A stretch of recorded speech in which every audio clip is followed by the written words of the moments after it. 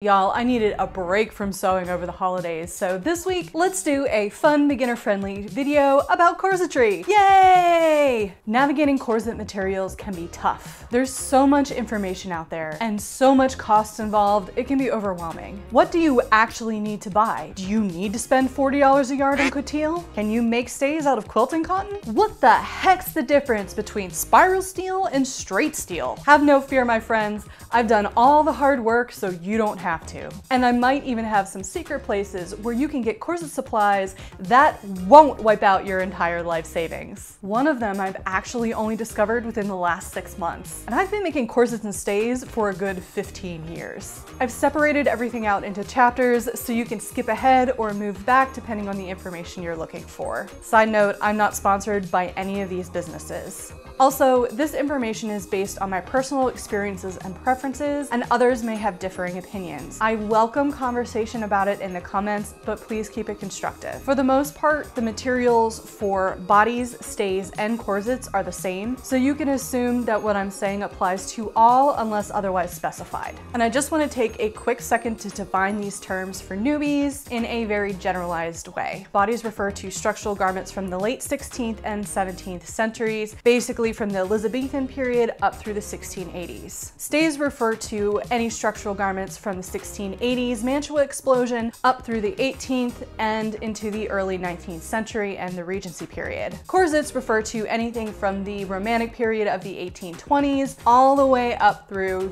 modern day. So how do you know what to buy? How do you know how much money you should spend? Good rule of thumb is to ask yourself some questions first. What is the airspeed velocity of an unladen swallow?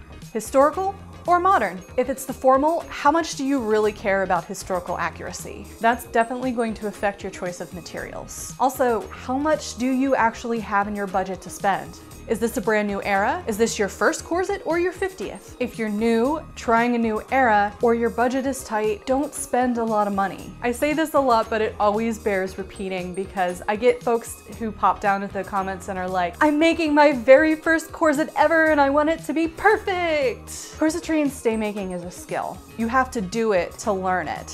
And you have to make shitty corsets before you can make nice corsets. It's like fine art. You can't expect without ever taking a drawing class to put pastel to paper and have it come out a masterpiece. You have to practice the craft first. And you don't want to go buy the professional grade materials to draw your hand 70 times in 3 weeks when it's never going to see the light of day. Instead, you want to buy the student grade materials, the cheaper materials. And then you want to go binge watch Bob Ross, practice a couple of paintings, and then go get the good stuff. You also need to consider how your body's corsets or stays are going to be worn. Is it for a reenactment? Is it a single event or cosplay that won't get another use? Or is it your favorite era of all time? Will you be wearing it in the winter or the summer? Is it hot where you live? If your stays are going to get a lot of use or it's hot where you live, you may want to invest in natural fibers, at least for the final make. On the other hand, if it's only going to get 1 or 2 uses, don't waste your money on silk satin that's $60 a yard. I spent some time making a snazzy flowchart that you can use to determine how much money and what kind of materials you should get for your particular project. It's up here on the screen, and if you'd like a larger one, you can download it for free on my Ko-fi page. I've linked in the pinned comment below.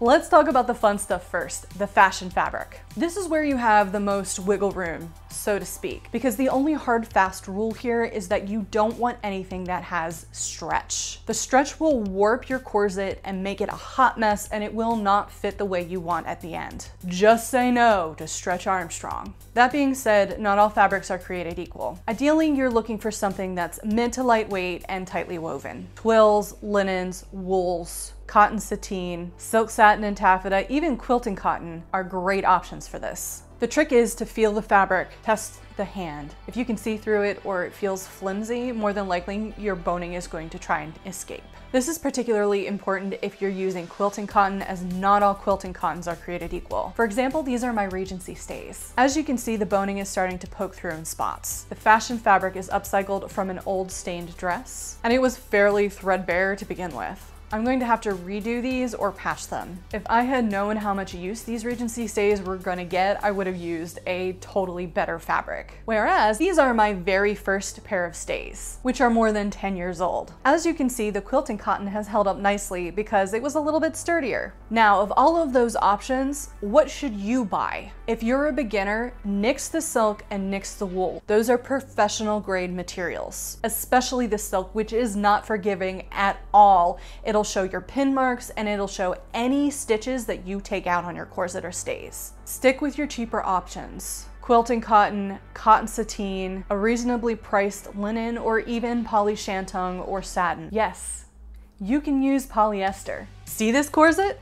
This is my Taco Bell bodice. Poly satin, y'all. Is it hot? Yeah. But that's what I could afford at the time. Also, it's a bodice and there's not anything that's worn over top of it. And it was only meant to get a couple of uses, instead of doing heavy lifting like my 18th century stays.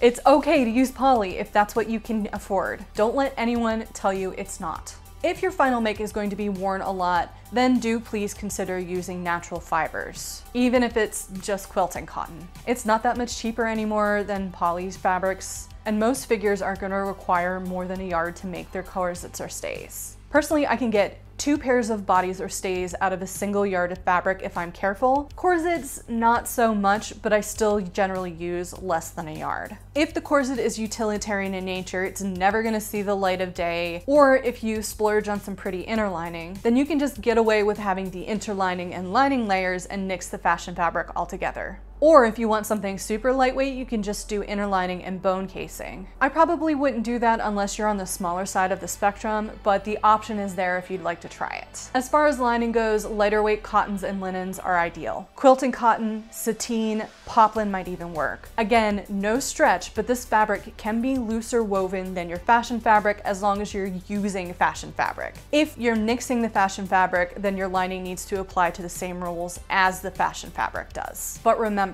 the closer to your body a fabric is, the more you want it to be breathable. So prioritize your natural fibers from the inside out if your budget is tight.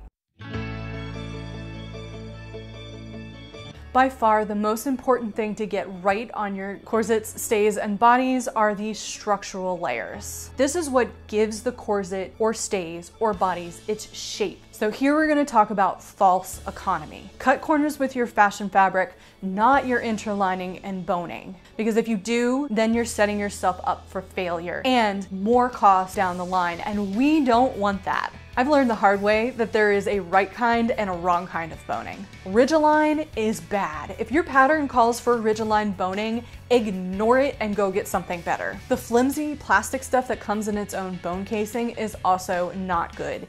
It kinks. Basically, if you can buy it at Joann's, it's not strong enough to support you in a proper corset or pair of stays. As I see it, you have 5 options: straight steel, spiral steel, reed, synthetic whalebone, and zip ties. Straight steel is the most rigid. If you're making a corset and are using metal grommets, you must at least have 1 piece of straight steel on either side of your grommet channels. This is a hard, fast rule. Anything else will pucker under the strain. It's also good in corsets for any other straight, non-curvy seam. Spiral steel is almost as strong as straight steel and flexes in multiple directions. Use spiral steel anywhere where there is going to be a curve. For example, your side seams and your bust seams. The downside to steel is that it's heavy. The more you use, the heavier your corset is going to be. And you need to consider that if you're going to be wearing your corset a lot.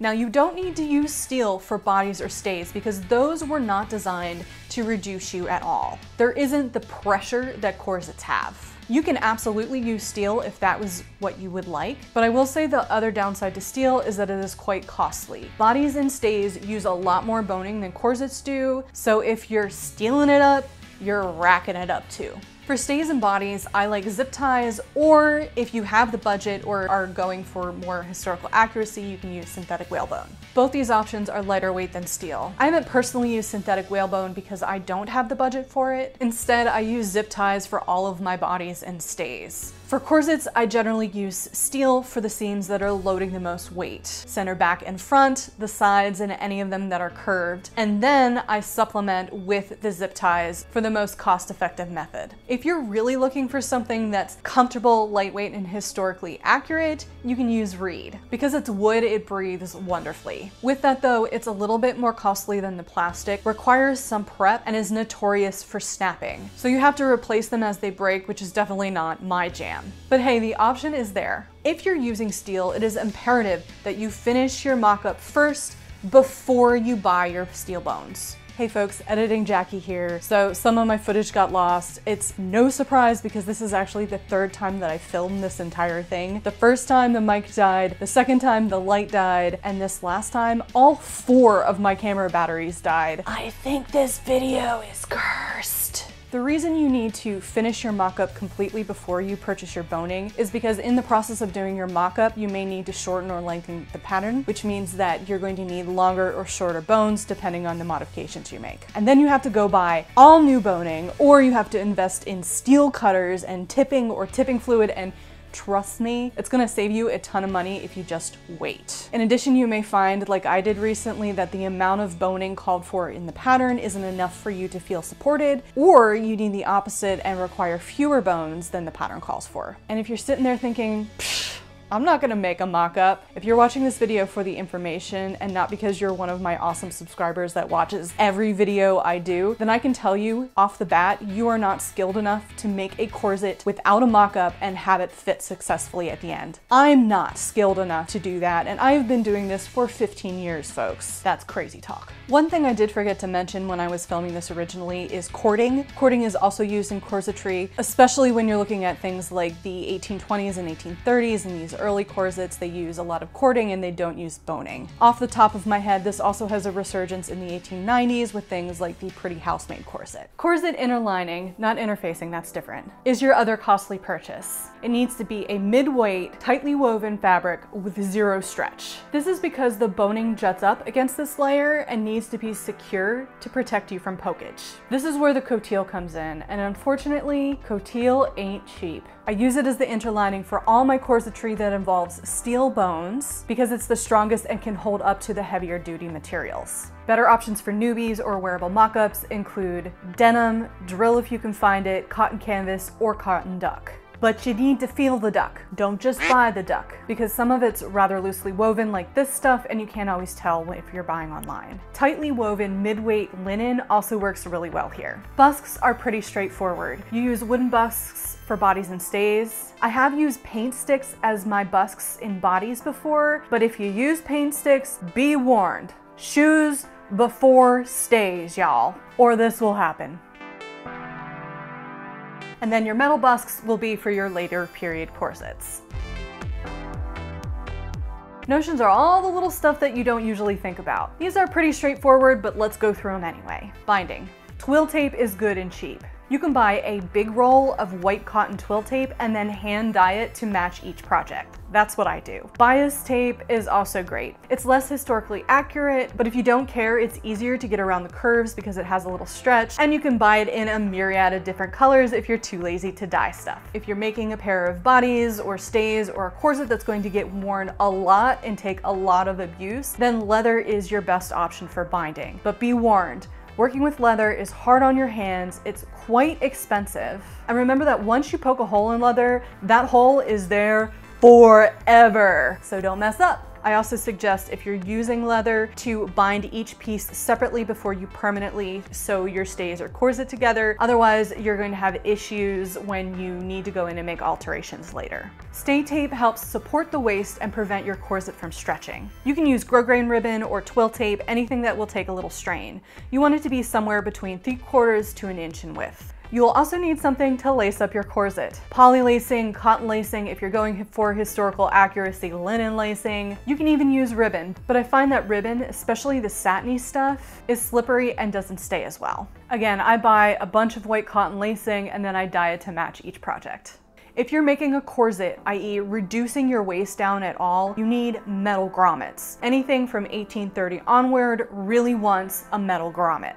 Hand-worked eyelets will rip, ask me how I know. I find that 0-0 size grommets are better than the larger size 0, especially in a waist-reducing style that benefits from more grommets in smaller increments. You can use metal grommets in earlier styles if you don't care about historical accuracy, but that's entirely up to you. Personally, I find hand-worked eyelets easier to do, especially since I live in an apartment in a hot climate. I have to do it outside, I bother the neighbors, so I always opt for eyelets whenever possible, but again, that's my personal preference. Only my neighbors were as considerate of me as I was of them, right? Note that for metal grommets, you will need an awl and a tool to set the grommets in. These things get pricey. The cheap ones run about $25 a piece, and you need a separate one for each size of grommet that you're gonna use. If you go for eyelets instead, all you need is the awl.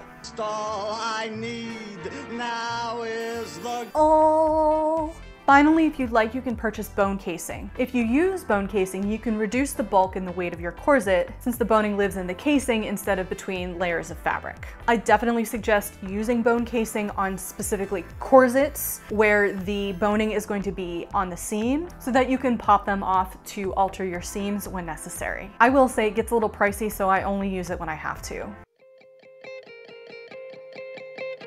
Okay, so now we know what to buy. Where the heck do we get this stuff? Fashion fabric, I mean anywhere. Joann's, your local store, the thrift shop. There are so many options, it's really hard to give you a specific location to shop for fashion fabric and lining. I do want to highlight just a couple of places for those who are interested in specifically historical makes, as that is a little bit more specialized. Do please note that most of these places are based in the continental US because that's what I know and that's where I shop. I will mention international shops that have been recommended to me when I can. If you have further recommendations for international places, please drop down into the comments and tell me the name of the store. Please don't link me directly because more than likely YouTube will eat your comment. The first is Burnley and Trowbridge. These folks work out of Virginia and are a staple for historical costuming, especially if you're interested in the 18th century. They are really good about mentioning which era a fabric is appropriate for, as well as giving suggested uses in the comments. So it takes a little bit of the guesswork out of which fabrics are going to be useful for your bodies and stays. Go here specifically for your wool fashion fabric and your linen fashion fabric and lining. They do have some silks and they're reasonably priced, but their options are limited and generally paler than the colors that I personally like to wear. They do have this really nice mid-weight herringbone linen that I use as the interlining layer for all of my historical bodies and stays. Because it's linen, it's super breathable. The catch is it's not always available, so I make a point of ordering a yard or two when I'm ordering from B&T anyway, so that I have it on hand when I'm ready to use it. Sometimes they have it in white, sometimes it's in beige or a brown color.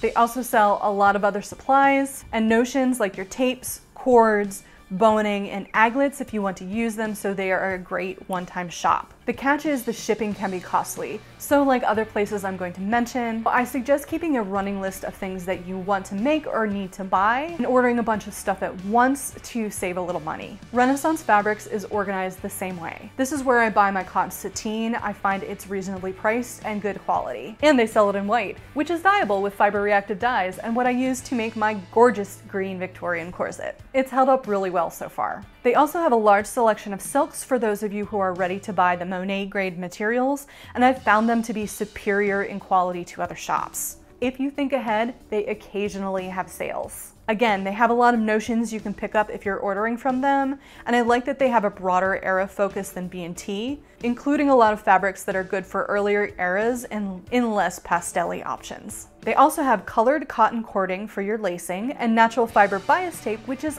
awesome! Again, shipping's a little expensive, so plan accordingly. Fabricstore.com is your go-to for linen. Thanks to inflation, their colored linens are less affordable than they used to be, but if you sign up for their newsletter, you can get a 38% off coupon for their unbleached 5.3 ounce linen, which is again dyeable and good from everything from shifts to linings. Save up, buy a chunky bit at once, and you're good for years. For zip ties, check your local hardware store. I usually get them from Amazon, but unfortunately I can't link you to the ones I use because like a lot of other things on that platform, they're there and then they disappear forever and you have to search to find another brand. You want to look for something that has the millimeter width range of what the pattern you're working with calls for. Personally, I like the 18-inch or better 24-inch zip ties with a tensile strength of about 180 to 200 pounds. Corsetmaking.com is your single one-stop shop. It has any kind of boning you want. It's the only place I've found reed. It also has a lot of specialty busks if you want something that's not standard. You can also buy hoop steel here, coutil in various kinds, including with designs, all your tapes, notions, grommets, and setting tools. I mean, anything you want, they've got. They also have millinery buckram, which can be hard to find. So like the linen at B&T, I always buy a yard of 2 from them when I'm already making a purchase, so I have it on hand. While it has the most reasonably priced continuous rolls of synthetic whalebone I've seen, convenience comes at a price, and you are paying a premium for everything else on this site. Richard the Thread has fewer options, but they are a corsetry supplier by nature. If you're looking for bulk boning or busks, they have it. They also have grommet setting tools and grommets, but the tools are way more expensive than corsetmaking.com. They've got your tapes and cords and a lot of other supplies. They also have the cheapest coutil, running at about $20 a yard. This is what I use, and it's really nice. They also sell dyed coutil, but they use RIT, so it's gonna fade if you wash it. Or you could buy it in white and properly dye it like I do. One note with these guys is that their online ordering is a little weird, and you won't know the price of your shipping until they send you the invoice. And again, it's pricey, so. But the all-time best place to buy all of your corsetry notions, busks, and boning is Wawak. I only discovered this place recently, and holy crap, y'all. Look at the difference in pricing. A 12-inch piece of steel boning is $1 and a penny on corsetmaking.com. It's 52 cents on Wawak. A 12-inch busk on corsetmaking is $13.50. At Wawak, $4.49. Bonus, their shipping is a flat $5.95, and it's pretty fast. They have the cheapest twill tape, any kind of bias tape you want, and super cheap grommets. Although oddly, they don't come in brass or antique gold, but they have like a gazillion other different colors. Grommet setting tools are weirdly expensive here, but otherwise, this is my go-to for supplies from here on out. If you're in Canada, the best place for you is Farthingales. They've got all your basic corsetry supplies and more. MacFab Sews is also great for all your sewing notions and tailoring supplies. UK and Europe, there are a bunch of great options for you. Vina Cava is a lot like corsetmaking.com in that they are definitely a one-stop shop. Nehelenia Patterns has a lot of basic corsetry supplies as well as some great patterns, including the only 1660s commercial pattern that's available outside of the pattern of fashion books. La Rose Passementerie also has a lot of great basic corsetry supplies. If you're in France, Alice Création also has a lot of your corsetry notions. Wissner out of Germany is great for bulk orders of boning. Apologize for my pronunciations. I wasn't able to get recommendations from my viewers in other areas, unfortunately, so if you live outside the US, Canada, UK, and Europe, please pop down into the comments below and let me know where you get your supplies so I can help the other folks out. Okay, I know Editing Jackie is really tired of hearing my voice by now, but if you're not and you're ready for some more corsetry content, perhaps you'd like to click right here and learn the best practices for fitting a Victorian corset. Thank you so much for watching. Thank you for making it to the end. I love y'all, and I'll catch you in my next video.